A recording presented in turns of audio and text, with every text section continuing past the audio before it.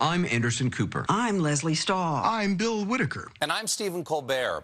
Tonight, my interview of Anderson Cooper's interview of Stormy Daniels. Tick, tick, tick, tick, tick, tick, tick, tick, tick, tick, tick, tick, tick, tick, tick, tick, tick, tick, tick. Ms. Daniels, thank you for sitting down with me today. Now, I respect Anderson Cooper, but I believe he left some important questions unasked. Do you agree? Of course. First, and obviously this is a delicate subject, do you have pictures of the president's, shall we say, executive branch? Yes.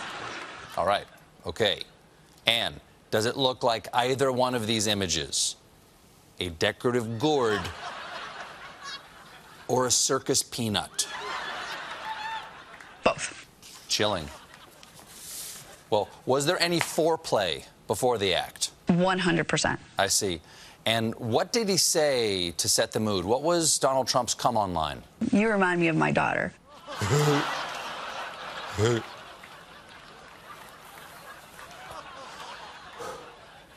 The only way that could be more disturbing is if he said you remind him of Eric.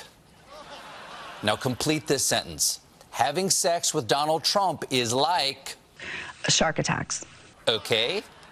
And just to be clear, you only had sex with Donald Trump to get on The Celebrity Apprentice. I thought of it as a business deal. I see.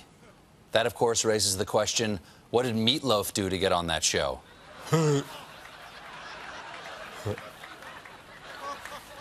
Now, your lawyer tweeted this photo of a DVD, implying that there may be footage of the act or of the president naked. But we've got a hold of that DVD, and we're going to play a clip right now. Jim? You complete me.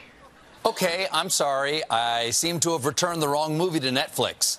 My sincere apologies to whoever rents Jerry Maguire next. It's The Late Show with Stephen Colbert.